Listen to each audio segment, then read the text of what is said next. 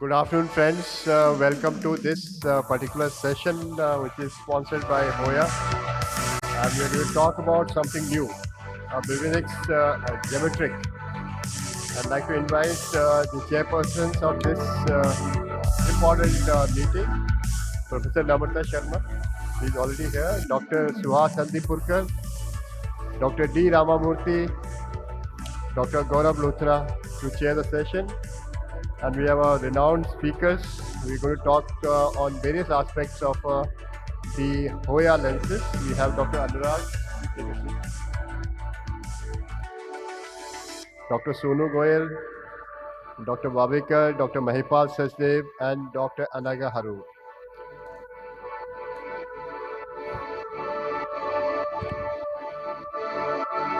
I would request Dr. Namrata to say something on this session, and so that we can start the session on time.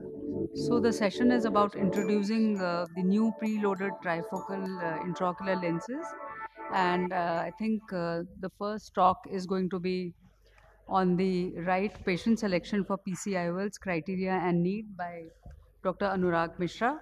We are going to be hearing about a new intraocular lens which has come, which is the Vivinex geometric intraocular lens. So over to you, Anurag, for your talk. Achha, Anurag, there are three questions to be answered in your talk. As per the information here, what are the right patients at the surgical pulse? What are the preoperative exclusion criteria for PCIOL patient selection, biometry, diagnostics, pulse in selecting the PCIOLs? So Dr. Anurag is one of the superb orators and a good teacher, and definitely going to learn so many things today. Dr. Anurag, please start. Thank you so much, sir.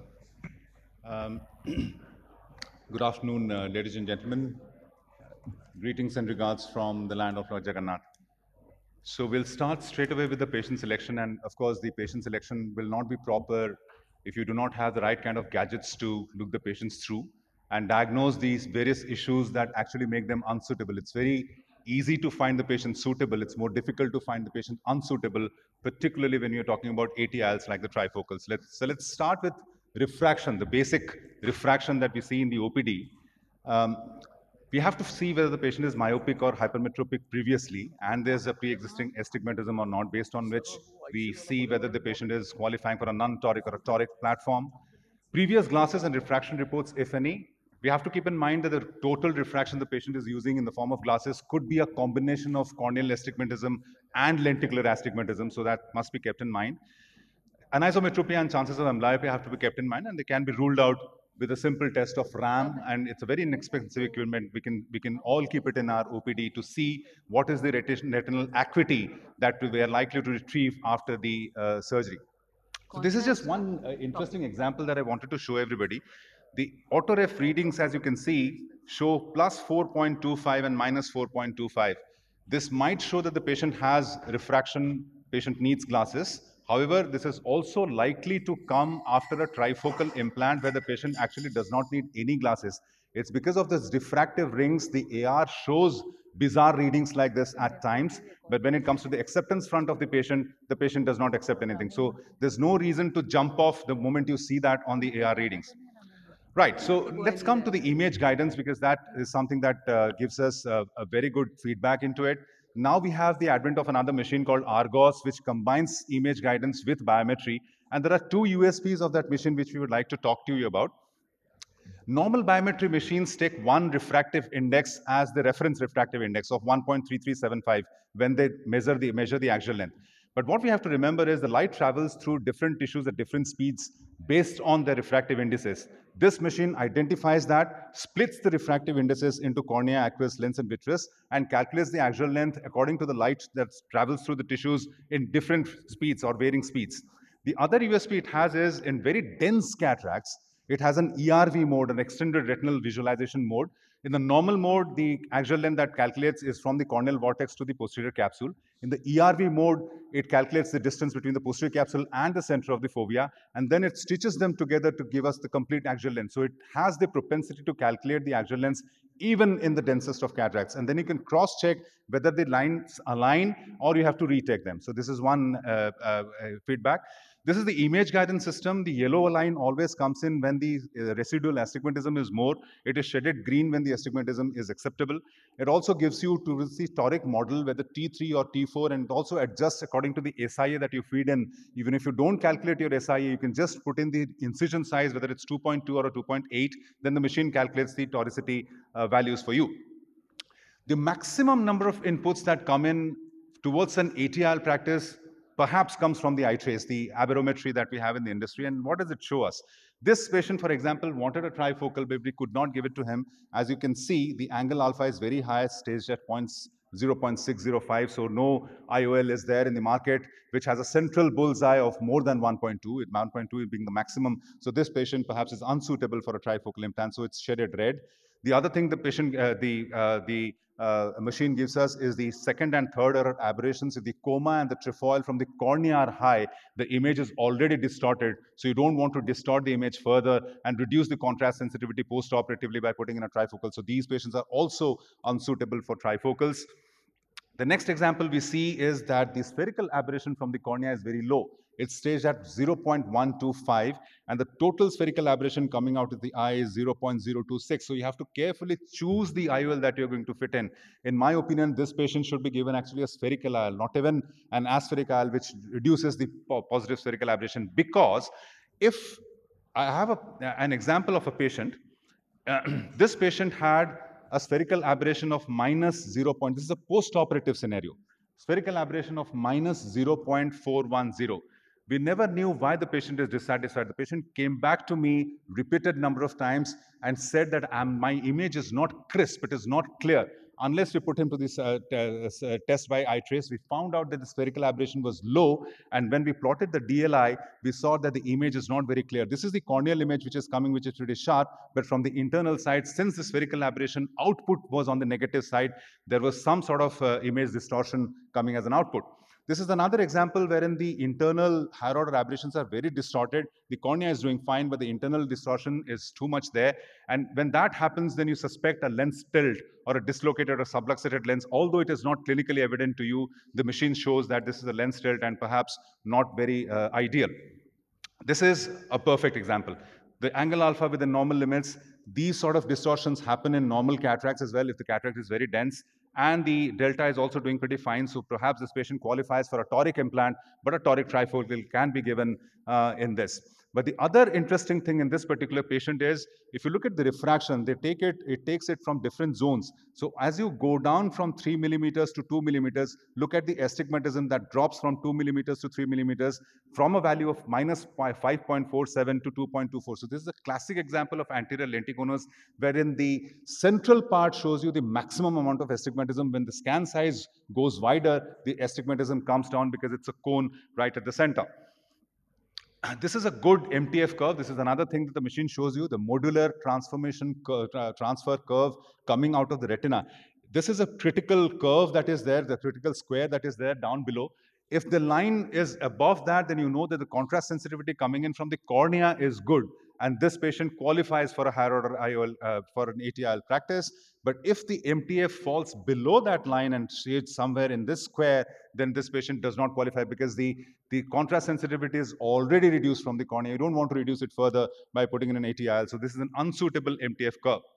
Some of the times when you subject the patients to specular microscopy, you see that the hexagonal cells stand at 0 and they have very distorted images. So they are also, in my opinion, not suitable for ATIOL practice. So you better avoid these patients because they are going to have post-operative indices which are low too. The most important feature apart from a proper biometry perhaps is the pupil size, and for me there is a cutoff of 3.5. The pupil size should not be more than 3.5 in a scotopic and less than 3.5 in a photopic condition, because when that happens, then there is a lot of image distortion. So the pupil size has to be kept in mind. This particular example, the pupil size is 2.8 in low mesopic pupil, so it is not qualifying. And in the other patient example that we see, I mean, you can of course measure the pupil with different instruments if you have access to them. The other example is this. This measures 3.95 in a photopic condition, also unsuitable for ATIL practice. Also, the pupil size can come from the anterion coming in from Heidelberg. This is a refraction map and the amplitude of accommodation. As you can see, this is testing the right eye, and the refraction values on the center is minus 2.25. This is when the patient is accommodating. This is where the patient is not accommodating, not inducing any myopia, but the refraction map is pretty stable. Very ideal candidates to receive an ATIL, particularly in trifocals. Whereas in this, there is some amount of image distortion that is happening the moment the patient is trying to accommodate. This is a post-operative scenario. And this is very unsuitable as a refraction map, because there is a distortion when the patient is trying to accommodate. Even without the accommodation, also the patient is having some sort of distortion as the refraction map. Now coming to the trifocal in question, as Professor Tetial so elaborately discussed in the beginning, this is an IOL called Geometric that comes from the house of HOYA surgical devices. This is one example wherein both eyes have already received trifocals. Look at the effective range of accommodation that is happening, effective range of focus that is happening there. It's 2.44D. There's no reason that this patient should be dissatisfied. He has very good distant vision. He has very good intermediate vision. He has very good near vision as well, because the range of focus ranges to 2.5, almost normal. Bilaterally, he has received another trifocal IOL, which is not from HOYA. But the patient is very happy. I have no complaints against the patient, does not complain of anything. But this is another example where one eye has already received geometric. That's the eye shaded in pink, the left eye. The right eye is about to receive it. The right eye is unoperated. The difference between the previous DOF curve and this DOF curve, which has received geometric, is the depth of the effective range of focus, as you can see, is still 2.35. That is doing pretty well. But in the previous curve, the highest peak of the curve was lying somewhere at around 0.5, 0.6 range of log mar. In this, the peak is very sharp and it goes right next to 1, which is excellent visual quality. So this is what I have found in my practice of geometric, whatever implantation I have done. All the depth of focus curves behave this way. The peak is very sharp. The quality of vision is excellent. They do not encounter any halos or glare in their practice. So this is the DLI of the same patient coming in from the left eye. You can look at the image that comes out of the cornea from the internal and the total output, very crisp and clear vision. This is another trifocal. The patient was not complaining anything, but if you subject, just for the sake of comparison, if you subject them to the DLI index of the eye trace, there is a distortion that is coming in. However, I re-emphasize the fact that the patient was not complaining anything, but you do see a distortion and you can clearly demarcate the difference between the two IOLs. The anterion gives us a lot of things, including the topography and the total corneal power in post-refractive cases, and an idea into the lens tilt where the axes do not match the axis of the eye and the axis of the lens. It gives us the excellent industry-leading ASOCT pictures from which you can know what type of cataract it is, posterior polar, communicating, non-communicating, and hypermature liquid-filled pockets, all that. Specular microscopy gives us a true picture of the specular cell count, and as we discussed minutes back, if the hexagonal cell percentage is too low within low endothelial cell count, we should be staying away from at least planning a trifocal in those patients. Then the ocular surface has to be evaluated. If you have access to a dry eye suite, fantastic. This patient, for example, had very low lipid layer content standing at 57 and 55 preoperatively. We sent the patient had come ready for surgery, but we sent the patient back with treatment with antibiotics, warm compress, and ointments. After 3 weeks, the patient came back. The lipid layer was doing pretty well, ranging up to 100%. And then we repeated the biometry and took the patient off for surgery. What happens in a biometry is that the keratometric Mayas do not come properly. So it actually distorts, particularly if you're planning a toric implant in that patient, it distorts the delta value in the repetitive examination. So it's important for us to go back to the biometry sheet, the printout, and cross-check whether all the Mayas came properly or not, sharp or not, so that we don't miss out on the astigmatism, total astigmatism that is to be corrected. So in a nutshell, that's all I had to share with all of you, ladies and gentlemen. Thank you so much for the opportunity, Chair. Thank you, Dr. Anurag. I think you highlighted all the important points. And in terms of, you talked about so much of aberrations and the assessment by eye trace. Many people may not have access to eye trace per se. for a general people, what should be the guideline to have a proper selection is all right for getting not putting them into a premium IOL. Suppose they So, don't have eye tracers. so the angle alpha is something that many machines calculate nowadays. Angle alpha, not angle alpha exactly, but chord mu is something that many machines calculate. Even if they don't calculate it, they'll give you cross marks, and you can have a rough estimate from there. Where is the chord mu going, and how likely is it to have an off-axis placement? The idea is the center of the pupil has to be at the center of the bullseye that the trifocal has. Apart from that, the dry eye is something we can easily exclude in the OPD by various techniques, various simple measures. The aberration profile is, of course, something that has to be looked at with an aberrometer only. If you don't have access to it and you're planning the trifocals, in particular, and in my opinion, I think one should get in touch with the center which has access to the machine and maybe evaluate the patient properly before planning so. But these are the basic things which one can do at the office, even without having access to such high-end equipments. Okay, thank you, Anurag. Dr. Bhavika would like to add something on a pre-selection wise. I think profile of the patient is also to be taken into account. Dr. Mahipal, sir? So I think what he has highlighted is preoperative ocular surface is something which is important. Biometry being bang on is something important, and obviously psychology, which he has talked about, and where would the IOL center is also something important. But I think with the present generation of trifocal lenses, the incidence of adaptability and neuroadaptation has gone up very significantly. The complaints have gone down, and whatever technology they have used to smoothen out the ridges that are there, I think that has helped significantly. And I think somebody will be talking about two different types of lenses that they are getting, which is the geometric, which you can have different light distribution between intermediate and near.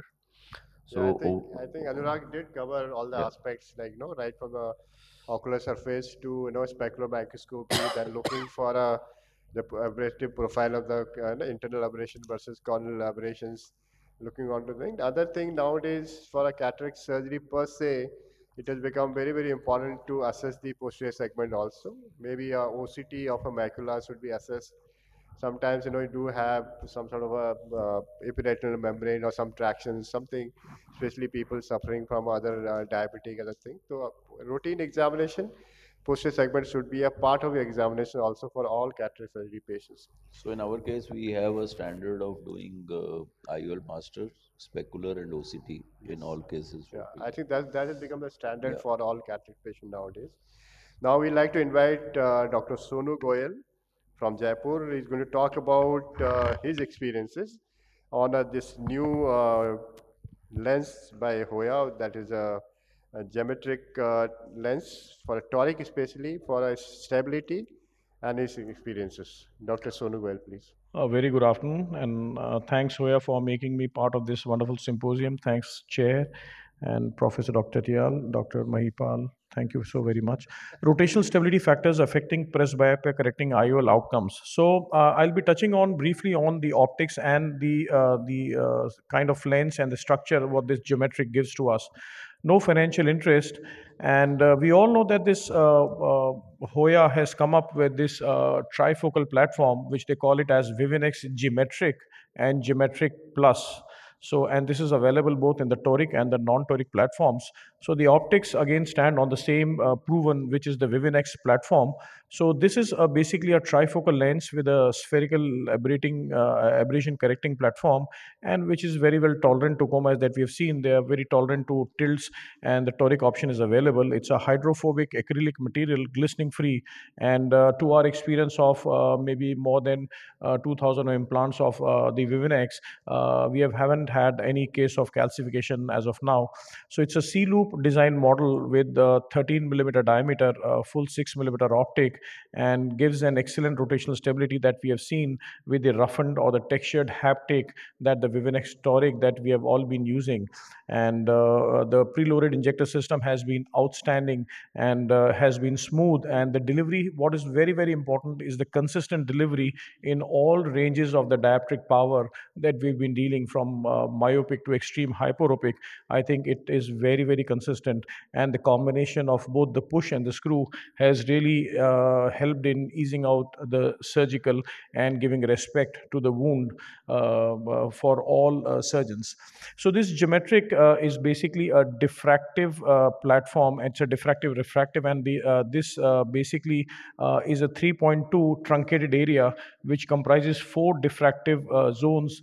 So you have the negative asphericity to correct the positive corneal spherical aberrations, and the intermediate add is around 1.75, and the near add is around 3.5.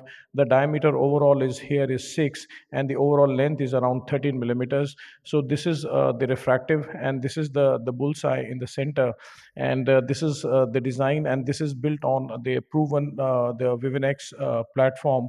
And so basically it gives a full range of vision, but they have come up with two wonderful complementary designs, and this is called the Vivinex Geometric and the Geometric Plus.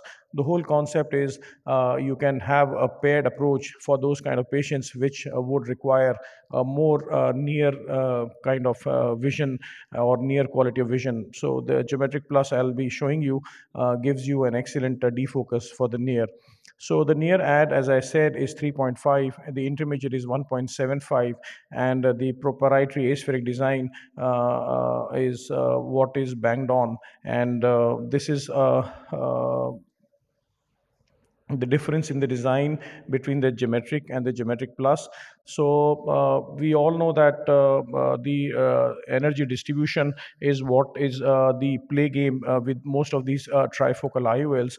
And if you see the point spread function here, so with the Geometric, it is the light distribution for the zero, that means for the distance is close to around 50.9%, and for the near it is around 21.8%, and intermediate is 17. So if you compare this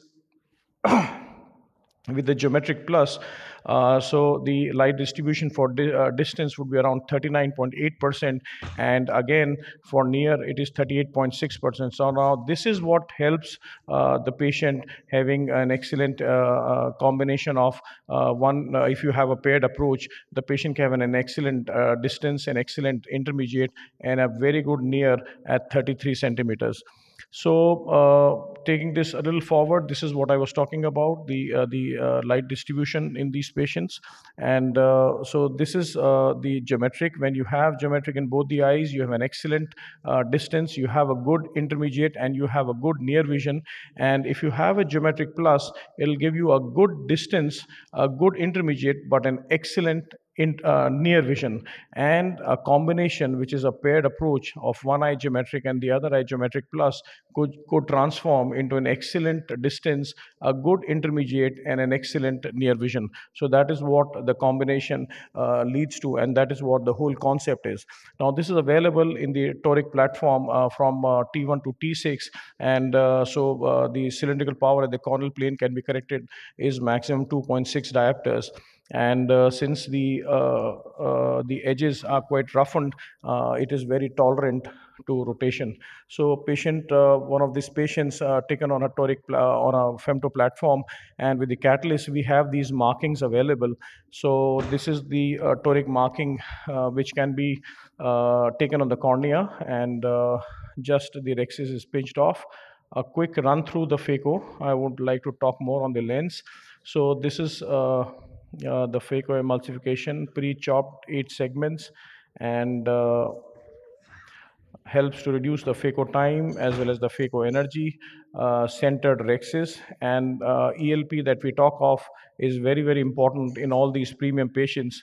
And actually the flex helps in achieving the right position for all these premium lenses. So a good irrigation aspiration, and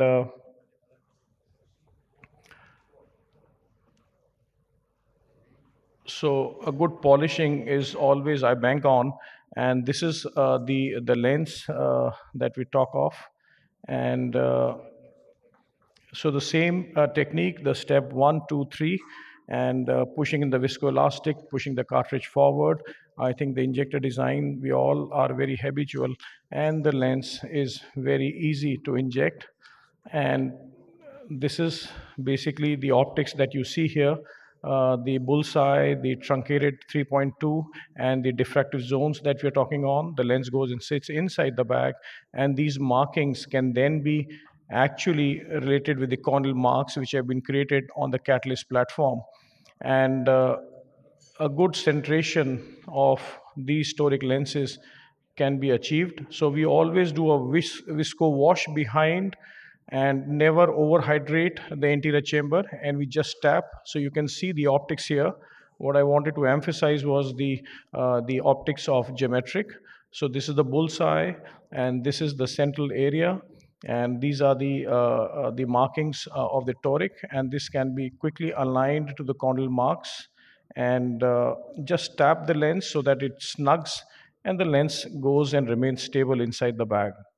So this has been one of the landmark papers by the European group, which came out that almost 100% of the implanted lenses had less than 5 degree of rotation over a period of 6 months. Now, this study was done on their proven Vivinex toric platform, and since this lens is again on the same platform, this is expected to behave in a similar manner.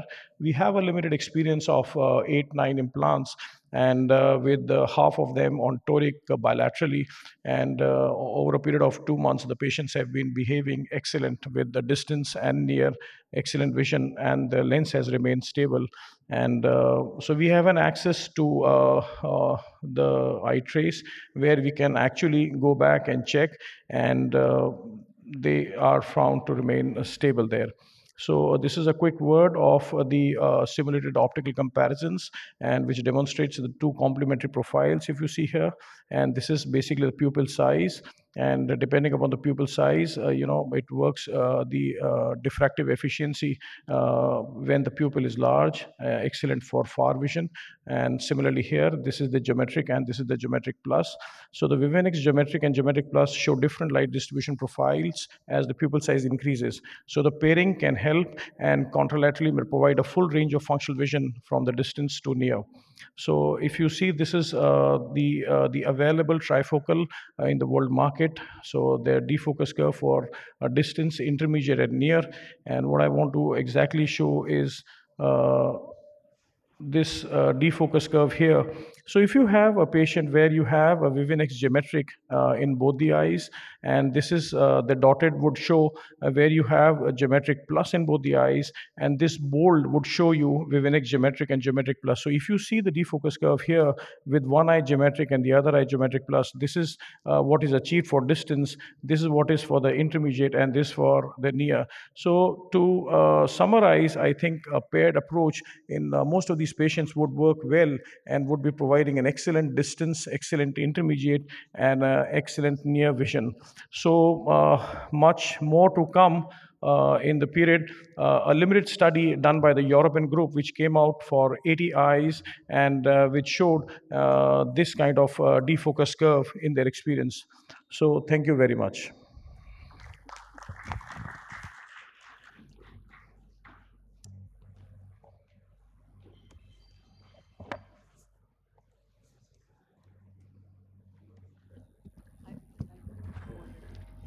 So the next speaker is Dr.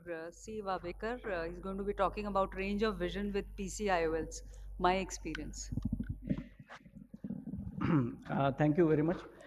Good afternoon, everybody. So I'm going to talk on range of vision with PCIOL. So these are my financial interests. So when we started like few years back, we used to say that cataract is a refractive surgery, but today it is not only refractive surgery, and patient wants to have very good vision at different distances, at most of the distances. And if we try to clarify further, there is quality of vision, range of vision, and it should be without glasses. Without glasses is given if there is no emmetropia, then the matter ends there. It is essential prerequisite. Now, range of vision and quality vision cannot be separated together, but let's see how they work in comparison to each other. So what are the current visual needs? We have people with different professions coming. The most important thing is understanding the profile of the patient. So if he's a dentist or a person who is doing a lot of tailoring work, then ultra near vision, which is about 1 feet, is 0.5 to 1 feet, is very very important. Then of course the reading, including some tablets and mobiles, and all the small house chores which are required. You require a good near vision. Then intermediate vision, car dashboard, computer, and musical instruments, etc. For that you require this intermediate. Then there is distance intermediate vision, which is around 8 to 10 feet, for where you are doing watching the television. And lastly is the distance at infinity, which is essential for driving and sports.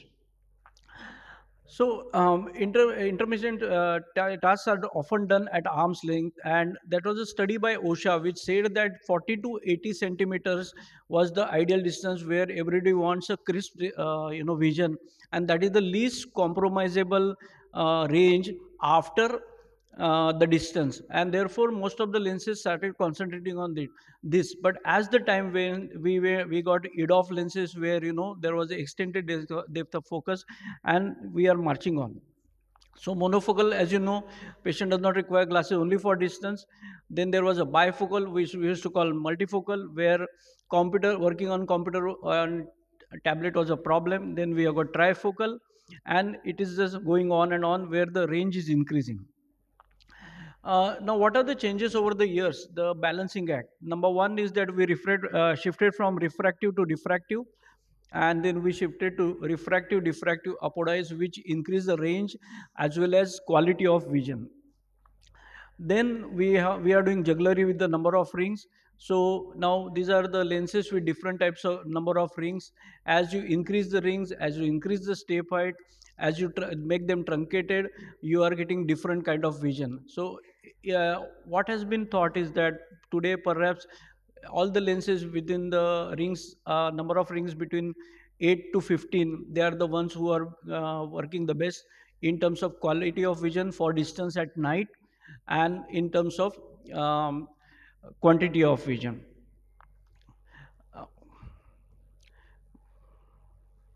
Then we come to the central zone. As you can see that initially the central zone or the bullseye was very small, but when the angle alpha came into picture, everybody started realizing that we require a bigger central zone, and as the time is going on, we are increasing. But most of the current lenses have a central zone of around 1.6 to 1.2 millimeters. Now there are some lenses with a bigger zone, that is symphony, synergy, vivity, where the bullseye is more, but then there is a compromise on the near vision. So it is important to understand the profile of the patient and act accordingly, choose the lens accordingly.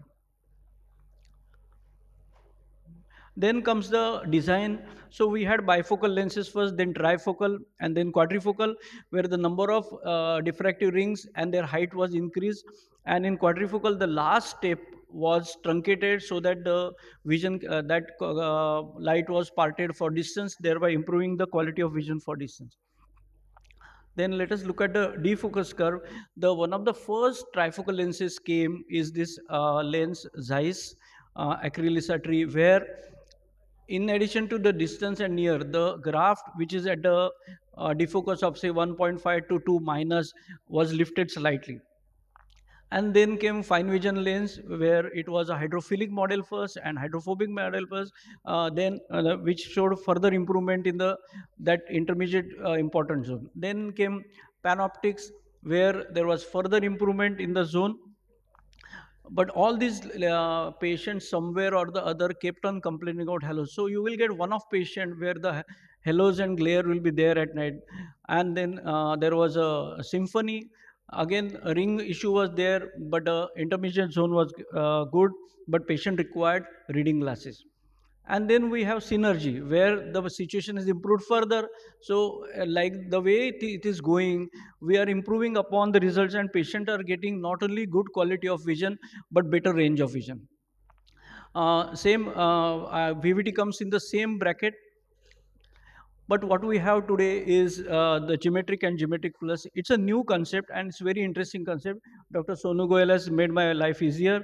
So we had twin set lenses before, but one was dedicated extremely for the distance, and the one was too much for near, and then both the eyes had to work together. In case of geometric, that is not the case.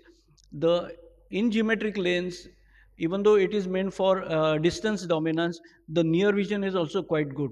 And in case of geometric plus, even though it is meant for near, the distance vision is also quite good, and the temporal summation of the two lenses becomes very good, and the range of patient vision patient gets is quite good. Now if you look at, there are small two bumps in the center. Okay, these two bumps are important. So these are the distances like 8 feet, 10 feet, or something beyond the dashboard. These are the distances where we do not require very fine vision. We require gross vision. But the quality has to be good. Now these two small bumps are giving that quality of vision, and therefore truly this lens is capable of giving very good range of vision all throughout the distances. Of course, our experience is quite limited, and we will have to see in future how this works. But right now, the results appear to be quite promising. And this is what I was talking about. Dr. Sonugal already showed this slide, so I will skip this. And again, as the pupil becomes small, on the one side is geometric lens. The black graph is of distance. As you can see, when the pupil goes beyond 3, the light required for given for distance increases. Whereas in geometric plus, the yellow is the one which is for near, and it is from the beginning it is around 35-40%. It is, to be precise, 38%. And as the pupil dilates beyond 3 millimeter, the energy for near drops down, because when you're reading, the pupil definitely becomes smaller, and for distance vision the pupil is larger in size. So the lens works on the basis of temporal summation. Now there is another concept that if the person is working exclusively in the near conditions or room light conditions, we can implant geometric plus in both the eyes. But these are the early days to come to that conclusion. Right now, let us stick to geometric in one eye and geometric in plus eye. The another important point is that there is no need to understand dominance. So it is not necessary that you have to put a geometric lens in dominant eye and geometric plus in the non-dominant eye, because as I said already, that even though it is geometric meant basically for distance, the near vision is also quite good. And same true for geometric plus, that even though it is meant for mainly for near, the distance vision is quite good. So there is no need to check dominance of the patient.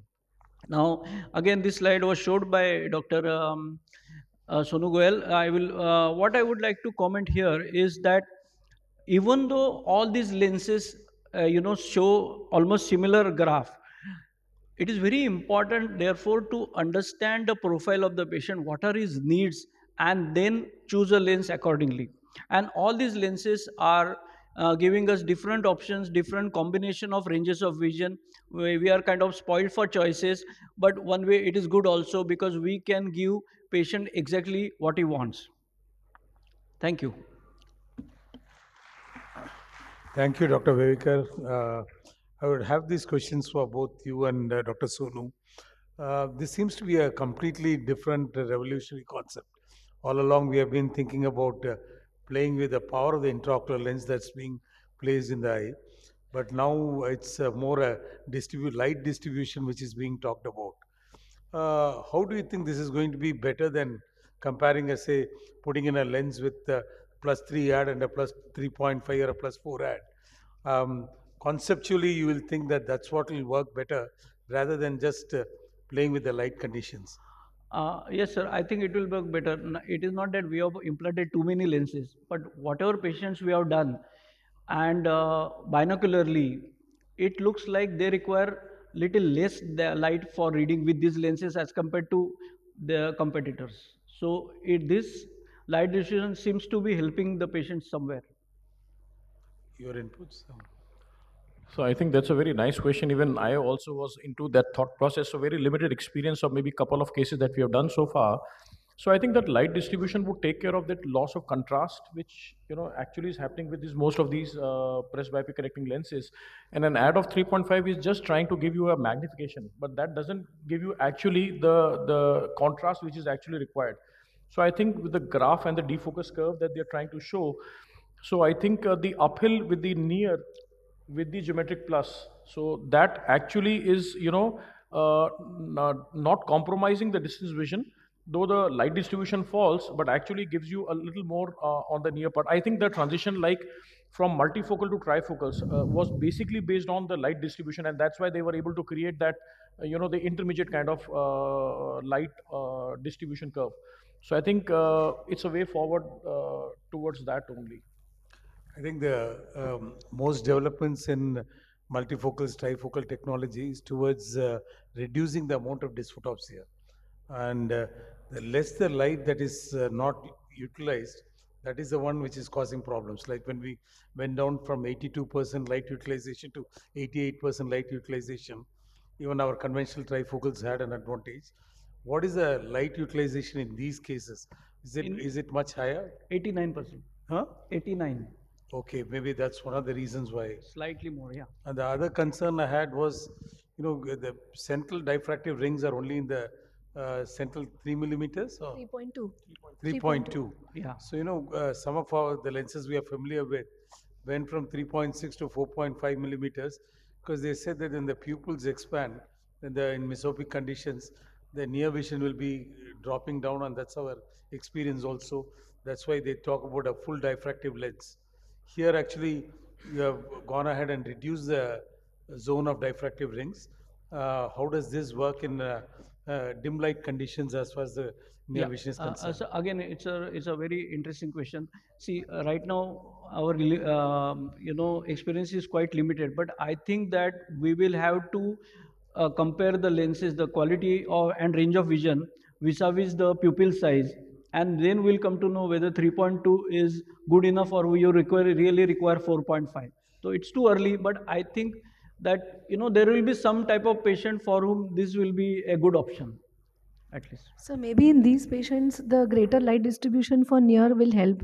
Definitely, I think we cannot substitute the increasing from 3.25 to 3.5 with changing in the light distribution. They are two totally different principles. But in mesopic conditions, when the pupil dilates, then definitely distance vision will be better. But for near, the increased light distribution for near probably will help. And ease of reading, more importantly. Yes. The speed of reading and the ease of reading. So inherent to these lenses is a differential light distribution. Do you think that doing a bit of a micro monovision, in the sense that making the non-dominant eye a plus 0.5, will add to this and increase the quality of vision? I Improve don't think so. So in this The patients, ad we have. is pretty good as such, I think. So it's not a question of doing a monovision there. The only thing is that in dim light conditions, that's where, see, all these lenses are working very well in good light conditions. All trifocals are.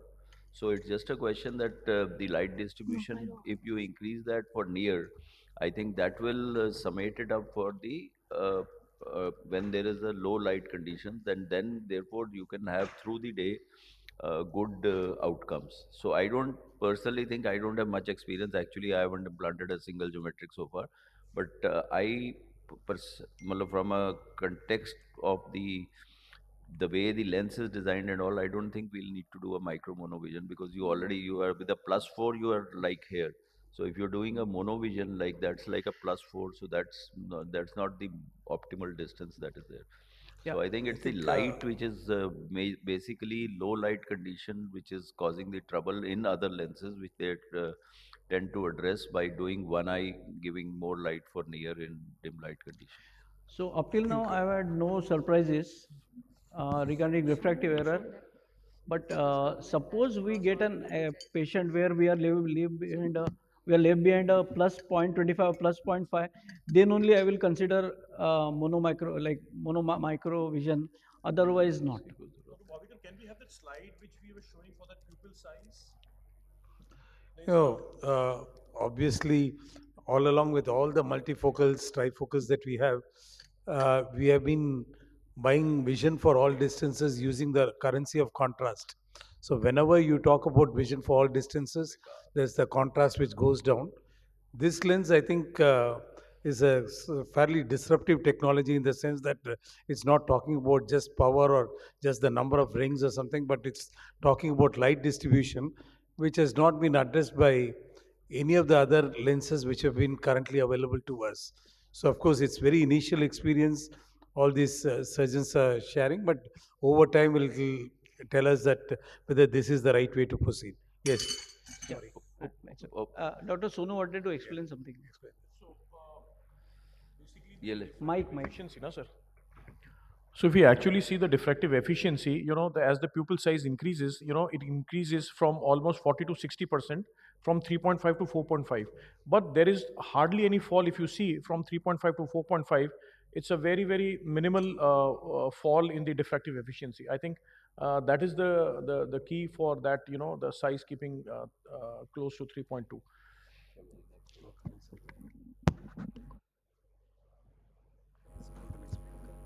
Thank you, Dr. Vavekar. Now, I call upon the next speaker, Dr. Anagarur, and she's going to be talking about patient testimonials, PCIOLs, 4-in-1 multi-cert loaded injector system. A very good afternoon to all of you. Very good afternoon to all of you. So I would be sharing my experience with these lenses. So first of all, I would like to say that these are the lenses that I've used, around 16 lenses so far. And if you can see the ones that are highlighted out of these, there are around 5 that are torics and 4 patients who have a combination of geometric in one eye and geometric plus in the other eye.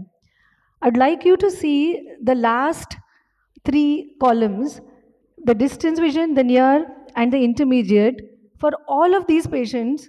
And I was pleasantly surprised and very, very happy to see that all of these had a 6.6 N6 in all of these distances. So these were some of my surgical experiences also. We have used these monofocal Vivinex lenses for the last so many years, and with uh, very, very great smoothness and with ease with which it actually opens up into the eye. The consistency with which it really, each of these lenses, whether it's a high dioptric power or a low dioptric power, and the kind of optical clarity it gives is absolutely amazing. So this was the patient post-op, and this was, can we have the sound please? That's why I'd asked for the sound. माझ्या दोन्ही डोळ्यांचं operation झालं. 8 दिवसाच्या फरकाने माझं operation झालं आणि operation अतिशय successful झालेलं आहे. आणि मुख्य म्हणजे हे operation robotic imported multifocal lens माझ्या डोळ्यामध्ये बसवलेलं आहे आणि त्याचा मला अतिशय फायदा झालेला आहे. मला अगदी बारीकातलं बारीकसुद्धा सुंदर प्रकारे वाचू शकते मी. नंतर सगळ्या प्रकारचं काम करू शकते आणि हे ऑपरेशन होताना मला कोणत्याही प्रकारचा त्रास झाला नाही. आताही मी एकदम ओके आहे. आणि इथे असलेलं इथला स्टाफ, मॅडम, या सगळ्यांचंच अतिशय सुंदर प्रकारे कोऑपरेशन इथे आम्हाला झालेलं आहे. तुम्हाला असं वाटत असेल तर तुम्हाला बारीकातलं बारीकसुद्धा मी वाचू शकते. भोपाळ, नागपूर, आसाम, जयपूर, बिहार, लाईट मोबाईलवर सुद्धा काम करू शकते.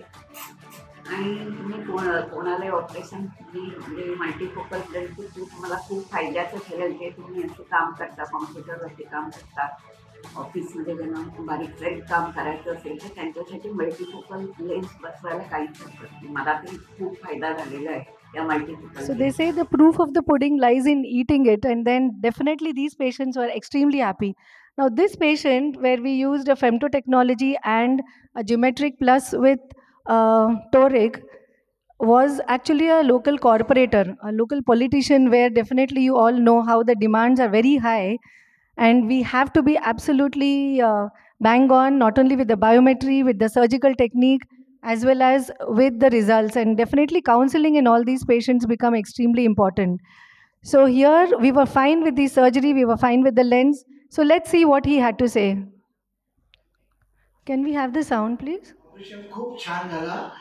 कारण काल मला काहीच दिसत नव्हतं. आज सर्व काही मला क्लिअर दिसतोय आणि Bhopal, Nagpur, Assam.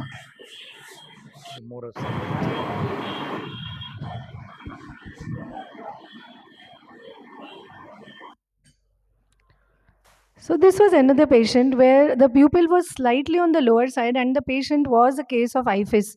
So we decided not to take a chance, and along with the geometric that we had planned, we also decided to use a BX so that we don't have a problem on table.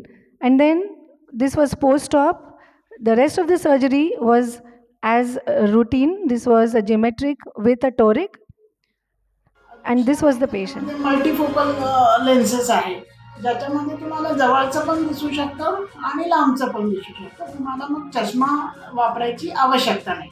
जिथे तुमच्या डोळ्याची संपूर्ण इक्विपमेंटल चाचणी होते ती केली, जिथे तुम्हाला ह्या लेन्सची सुटेबिलिटी पण समजते. तुम्ही मल्टीफोकल लेन्स तुम्हाला वापरायचा आहे का, तो सूट होईल की नाही. तर त्याच्यामध्ये मला सांगण्यासारखी गोष्ट अशी वाटते की एवढी advance. This goes to say how patients actually understand the kind of testing that we do preoperatively. They understand what a multifocal means. So counseling is really very important in these patients. मला वाटतं आपण याला world class technology म्हणू शकतो. अशा पद्धतीचं हे इथे या हॉस्पिटलमधली अवेलेबिलिटी, इथला एक्सपर्ट. हा हे बघा, हे एकदम छोटं जे आहे हे number 6 Orissa, Punjab, Bihar, Assam. This was another patient where the astigmatism was around 0.75, and otherwise we would have planned to use T2 for this patient, but the patient was not affording. So we went ahead and did a femto-relaxing incision, as you can see here. Rest of the surgery was the same. So this was the femto-relaxing incision also. And this was the patient. आणि मला भारीतले मी lens घातले कारण मला चष्मा नको होतं. त्या घातल्यामुळे मला एकदम स्पष्ट दिसायला लागलं.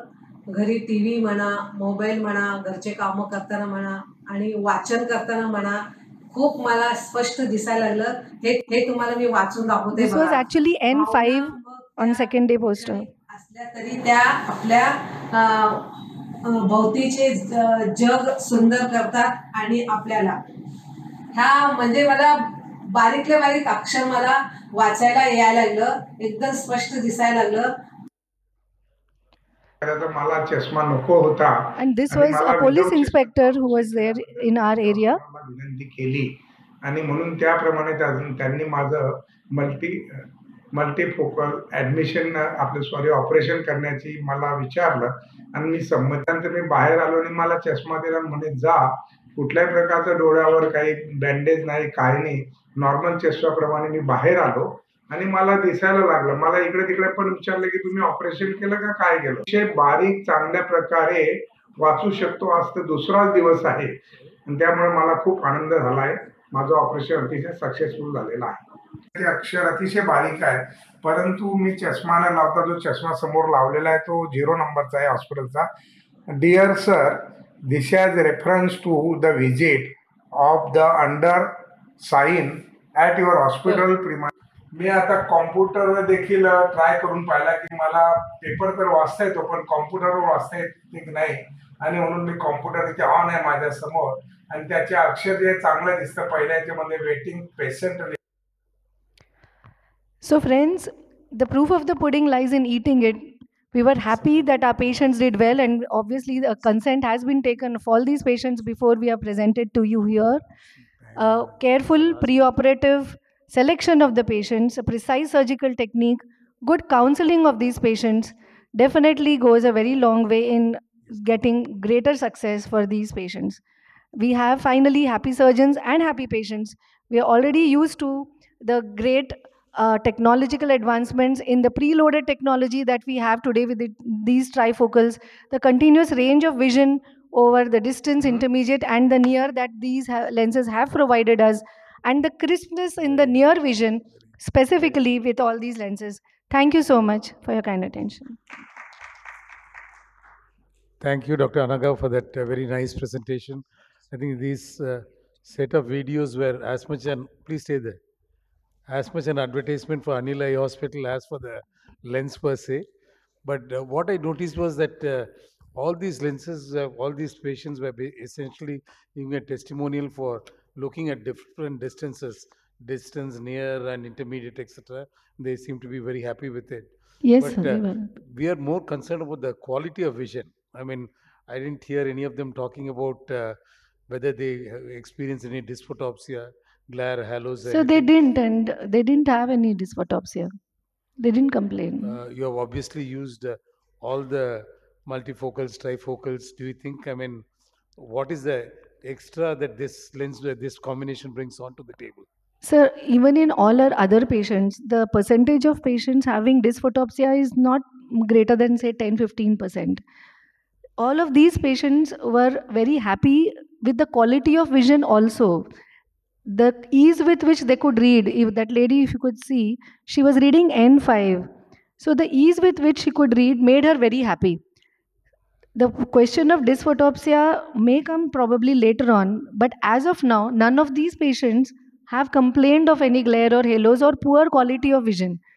They were happy that they were able to read. The basic criteria of all these patients was that they wanted to read without glasses. Simple. And that was what they got. And that made them happy. So I think the intent and the aim of giving them independence from glasses, even though they were counseled beforehand that they could probably, like we do for all multifocals. So they achieved and they got what they wanted, and that made them happy. And that was what I thought we should share. Also, how we select these patients, if you saw why I put in all these patients were that patients also understand the kind of workup that you do for them, that it is something more than a routine lens. That lady who was saying that she had to go through so many tests, even though they have to pay for it, they understand that there are special tests and special workups that are being done. So I think that is very important that they are counseled and they go through all of this so that they understand that we have done something better for them. Yeah, Anaga, yes, it's a good presentation, but since, I mean, you also have your limitations because you have only used and there's no long follow. But then if like Ramu says, if you really want that, now what was that extra that using a combination of geometric and geometric plus gave, that doesn't, obviously you don't expect it to come out from their, these reviews because it's basically based on, the reading for near and distance. Probably it would come out of maybe, because they're all fresh post-ops. After that, when you are out in the field, and then maybe after a month or two, you do the test and find out the contrast and find out exact distance at which that probably Definitely, sir. These are all early results. I'm not saying that we have got these lenses only in the last few weeks. So definitely, see, I'm just sharing what we got, the results that we got as of now. That means it proves that these are really good lenses as far as giving good vision at different distances. Yes. Was there any reason for you to choose a combination of these? Definitely, sir, because the geometric and geometric plus, as we saw in the earlier talks also, the geometric plus gives you a greater light distribution for near, the 39% compared to the geometric plane. So if we use a combination, then the clarity for near, because the light distribution is better, is more, and the patients can read more easily. But that when you checked uniocularly, did you could So demonstrate these that? were all binocular patients. No. Yeah, like in the eye where there was only geometric, did you see something that was less than when it was in a combination? Sir, we did not want to tell the patient that because we don't want to instill in their minds that there is something different between the two eyes. Thank you, Thank you. Dr. Anaga. And, it is my pleasure to request Dr. Mahipal Sachdev to give his talk on enhanced monofocal need of the hour. Thank you, Namrata. But before I go on, Suhas, to your question, see, the point is that bifocal lenses or multifocality has been there since uh, 97 or 98 when we got them on the PMMA platform. So whatever has happened over time is changing, and these are going to be small incremental steps. Nothing, one single lens is not going to be transformational. So you got the aspheric coming in, then you got the achromaticity coming in, and now you are having a different light distribution coming in. So I think these are small steps which are in directions which can obviously, these are different ways of looking, but at the end of the day, I think the neural adaptation is going to play a long part. You must have seen, I have at least seen that the amount of time I spend on a counseling to tell a patient about dysphotopsia, I have reduced. It used to be much more, it used to hit you. I haven't explanted a single uh, Zeiss trifocal or a Synergy. Uh, Panoptics, I have limited experience, but none of these I have explanted. But when you looked at earlier, when you were doing the bifocals, you could actually be ending up in explanting some of them. So all these things are going towards reducing dysphotopsias and increasing the quality of light transmission and the acceptability. So I think these are transformational small steps. And yes, as you said, the jury is still going to be out. It might take a little while. And yes, though she did not compare, it would be worthwhile to compare between a plus and a normal as to in reading between the two eyes, can you make out a difference? And how is it helping you in dim light conditions? So actually, low contrast, contrast sensitivity charts are going to help you. That's what I feel. Okay, so I'll be talking about something less controversial. I think this thing came up a couple of years ago, and at least in my practice, what is called as a monofocal plus, or now this is being called as an enhanced monofocal, has overtaken the entire practice of my monofocal lenses. Instead of monofocal, we are going because the price differential is not too high, and I really don't know how it will be for this particular lens which is there. So the basic thing is that the monofocal IOL options today, the current day monofocals obviously have the restriction of only giving good distance vision, and reading vision is a problem, and the patient's visual requirements have changed significantly and are going to change significantly. So when you are looking at today's world, obviously a lot of us on the dais, maybe people in the audience, a lot of them are on their smartphones even when they are listening to lectures and things like that. So the kind of requirement that you have for an intermediate vision is pretty high.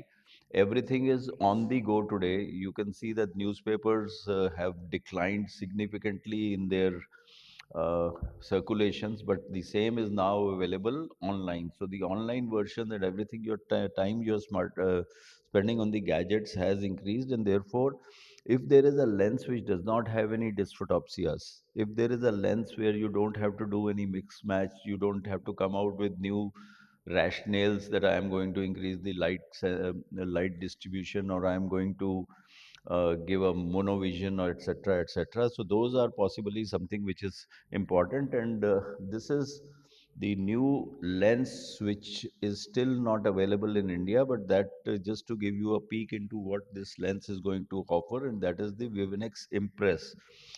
This is the new addition over the Hoya Vivinex. It's going to be on the same platform, but it's being called as the Impress, which is there. So you had, as I just said just now, you had the foldable lens with the design and the optical properties which were there. You had the spherical, which all of us realized that sphericity, giving a spherical abrasion onto an eye where the lens is being taken out, is actually counterintuitive. And then you went on to the aspherical monofocal. As of now, the chromonine technology, which is a patent for J&J, is being given only in their trifocal or the synergy lens. It is not there. Now they are coming up in their symphony equivalent with the chromoline technology. But this chromoline technology is basically looking at the achromaticity or the chromatic abrasions that are there. So you have spherical abrasions and you have chromatic abrasions. So hopefully that will also come in the monofocal sphere which is there. So when you're talking of a normal monofocal lens, when you are achieving target emetropia, that's what we generally tend. And then obviously, as Dr. Ramamurthy was saying, you can look at monovision, etc., etc. You get good distance vision. Intermediate starts to fade, and when you look at the near vision, it tends to really go off. So that is the problem, and the patient's visual requirement, as I told you, over the past few years, our kids or actually our grandkids are totally uh, talking about near intermediate vision and being on gadgets all day. But supposing in our own life, we have to look at if you have to drive or you have to do a Google map, etc. So these are things that you have to have a good distance vision, as also you need to have an intermediate vision. This is not near vision, but it's an intermediate vision that you have. Even your kitchens have changed for, because we are heading 80%, 90% of ophthalmologists as women. So even their kitchens now today have modularity, and you have to look at it. And then when you go shopping again, there is a lot of difference where intermediate vision is there. Everything today is digital. Gaming, as somebody was saying in another session, that माता जी से पूछो कि भाई आपने नज़दीक का कुछ काम करते हैं, वो कहते हैं अखबार वगैरह तो नहीं पढ़ते, but they are still playing with the games, the video games for 4 hours a day or 6 hours. That's the way to keep them happy. So this is something which is again important, and entertainment, as I told you, has shifted to an intermediate from going to a movie hall to a television and now to a tablet or even your smartphone. So these are the daily activities that any individual is doing, and obviously, if you look at it, majority of the times, what you need is an intermediate vision.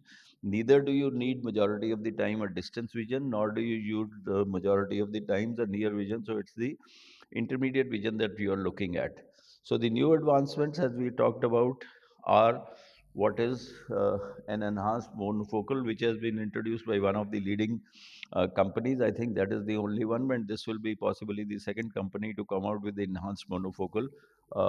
I would suspect that this is what it is. It will give you some amount of intermediate vision, and then here, if you do a mini monovision, dominant eye for distance and non-dominant eye, you leave a minus zero point 0.5, etc.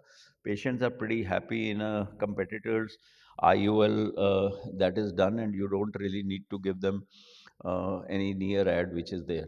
So intermediate visual acuity, as of things stand today, is really of great importance to us, and the outcomes therefore would depend on managing expectation. The biggest thing is that I don't talk to the patient when I'm talking on the monofocal plus lens.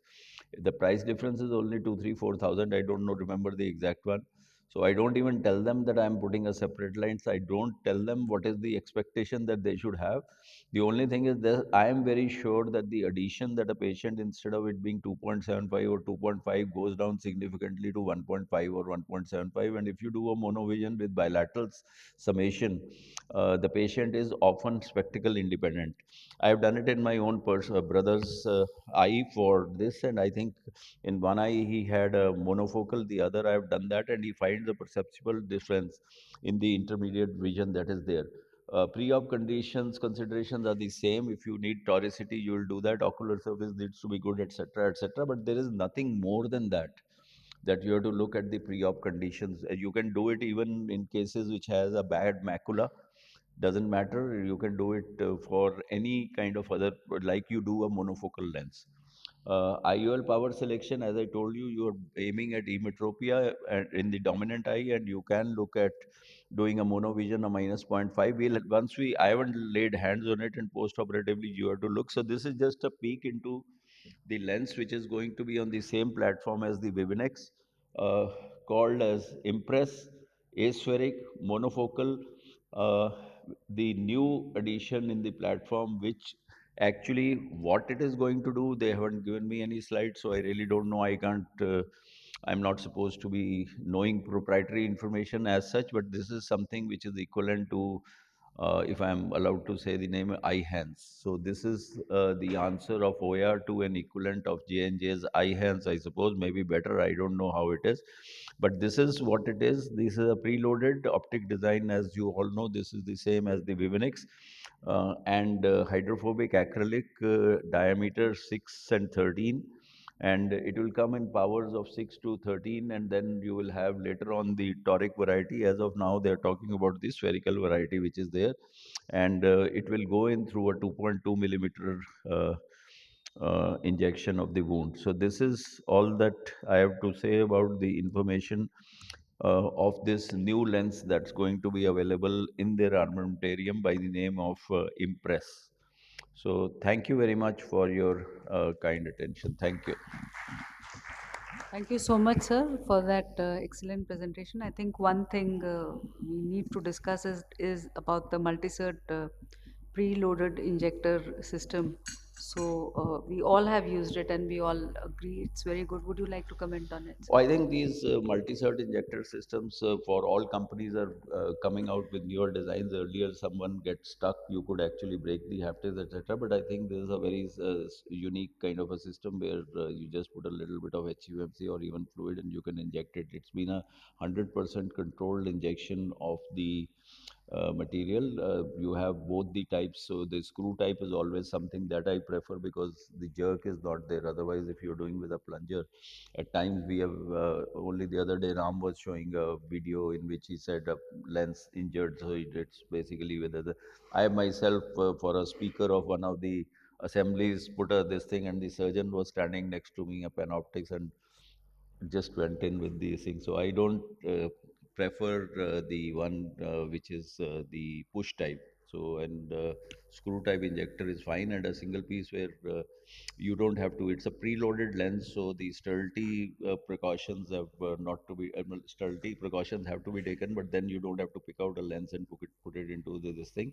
And what is there is that there should be the each time that you are putting a lens, it should open in a particular manner without any damage to the haptics or the optics. So I'm pretty happy with the preloaded injector system. Can I Yes, make a yeah, comment, yeah. ma'am? Yeah. So basically, I think, sir, what you were saying about the jerky movement of the lens when it comes out, it's basically because of these are the injectors which are re-sterilized again and again. Sometimes, if they are not cleaned or there is a layer of old visco or whatever, over time they become jerky. The best advantage of these preloaded are because it's a one-time use. This problem would never occur. Never once have I ever felt with the Vivinex platform or the multi-cert any kind of jerk, no matter what the dioptric power. So I think the advantage is because it's a one time use, probably that difficulty we would not face. Apart from what was mentioned, to my mind, the other advantage also is the ease with which this goes in, even through a 2.2 millimeter incision. Very often, we do a wound assisted implantation just to limit the size of the incision. But these cartridges, the tips slip into the anterior chamber so that you're able to inject almost at the mouth of the capsular access. And that gives you a much better control also. And uniformly, all these lenses becoming available in this platform is a step forward. But I always, whether this monofocal plus, I feel is a compromise solution.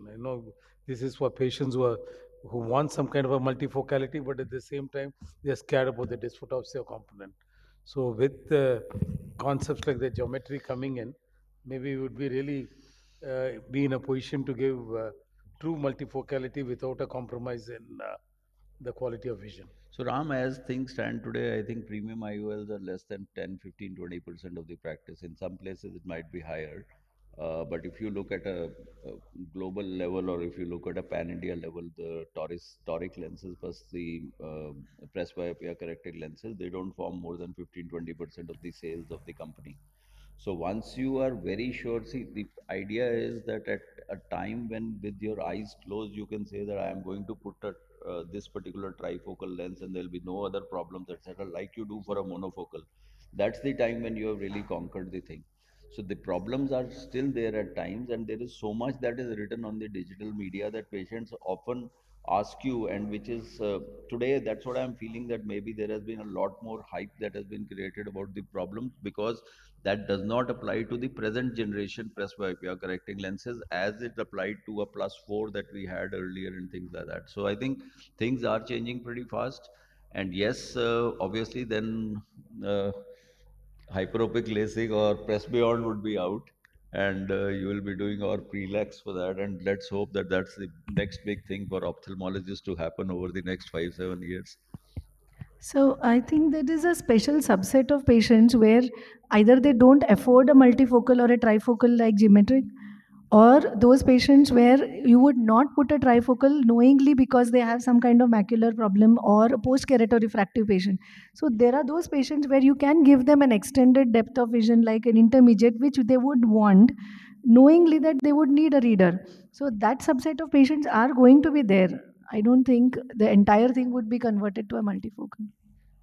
I think the prices will come down over time, that's for sure. And once prices come down, then we can. So we can close it. So with this, we come to the close of the session. Are there any comments or questions? Yes, Rajshekar.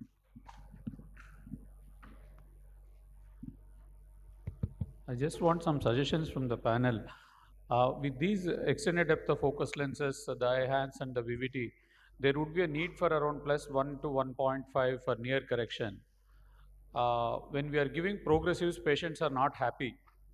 So many of them don't tolerate progressives. For reading, they are okay with progressive, but the same spectacle for distance will give a lot of blurring, both distance and intermediate. Are you facing similar challenges, or what are the solutions? Most of the time, I end up giving them single vision reading glasses. Yeah, that's right. I mean, even the initial counseling for these patients is that majority of your activities you'd be able to do without the need for glasses. But if you want to do serious reading, then a pair of readers would be necessary. And as you rightly say, most often we don't give progressives, but just readers which they can use as and when they want.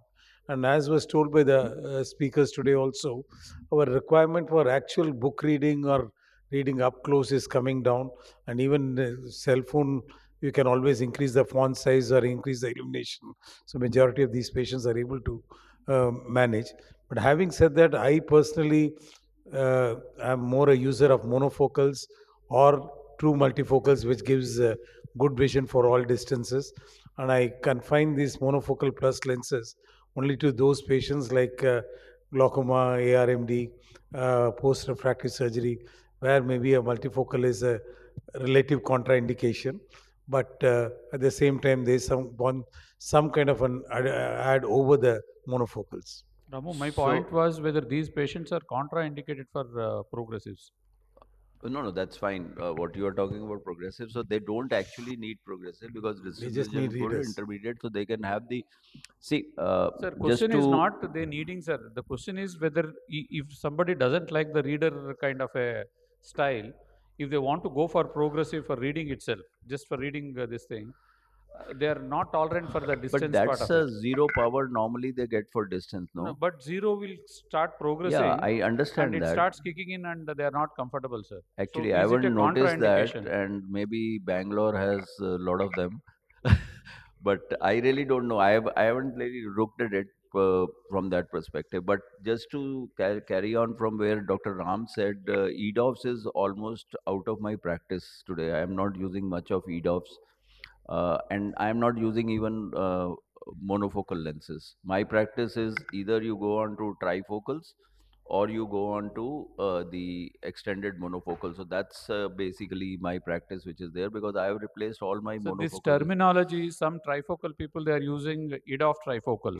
Yeah, that's I fine. think the That's terminology is also getting combination. That's a confused. combination. But a pure EDOF, which is basically giving you some intermediate vision with a high cost, you are getting almost 80% of that with an enhanced monofocal.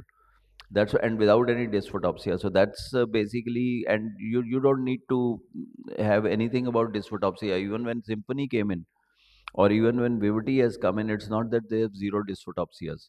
So there is a breakage of light in any case in them also, even though it's an extended focus. But progressive thing, maybe I can go back and see. I can really check because majority are monofocal. I have never seen a patient come back to me saying that I cannot tolerate progressive after a enhanced monofocal has been given to them. So we'll check up. Thank you, sir. Thank you. Yes, sir. This is a very common question. Means we are attending so many seminars, multifocal, trifocal. Ultimately, while going, we get confused what lens we should put. One. Second, if you are given a chance to put the lens, your speaker, what lens you will prefer to your eye surgeon? You put me this lens, please. So accordingly, we can convince our patient. I will put without hesitation an enhanced monofocal in any ophthalmic surgeon. Till date, I have not put. I have operated several ophthalmic surgeons. Maybe it's my disbelief in the trifocals or the bifocals. I have not put even in a single one of them, nor in any operating cardiologist or cardiothoracic or an orthopedician. So I am today, my lens of choice for a operating surgeon has been an enhanced monofocal. That's Enhanced my monofocal. yeah. That's Thank my choice. I think And Dr. for Rama near would. vision, you will No, be given some addition number. Yeah, yeah. But see, I once you are operating or once you are even in the microscope, you don't need near vision, right? So at that particular time, so even from the operating surgeons, a cardiac surgeon or something, the distance is where you need some amount of intermediate vision. That's about it. And they're pretty happy. And they say out in public forums that this guy fixed my eye and now I am pretty good. So that's uh, what I'm doing. Indirectly, I just wanted to because enhanced monofocal they are little cheaper than your bifocal and other Oh, lenses. sure enough. They're hardly as expensive as 6,000-7,000. so I don't know what these guys would be, but I was able to impress to J&J in their global advisory board. Ram was also there to not price it too high, and they are running short of those lenses. They have totally cannibalized into their Technis one. So I don't know what Impress would I be think priced at. the where people are there, it's extremely important that they price it right. I think that's where J&J got it right in the sense that we could offer this little extra at a little extra cost. But to answer your specific question about what would be the choice of lens that you would implant, this answer keeps changing on a year-to-year basis simply because so many newer and newer options, better lenses are coming up. I personally have implanted trifocal lenses in gynecologists, orthopedicians, ophthalmologists. And mind you, operating under a microscope or those things are really not a problem. My only serious consideration for a multifocal or trifocal, the current crop of trifocals, if the person is seriously interested in night driving, because can never be sure which patient is going to be bothered by dysphotopsia. But otherwise, for me, multifocal is the lens of choice, and from them you come down in case the patient is not able to afford it, or if there are other reasons for not implanting the lens. Then enhanced monofocal. Yes. Thank you. So I think with this we come to the conclusion of the session, and I would request the HOYA global team leadership team to please come on stage. Jimmy, Paul, Bern, and Ishisan.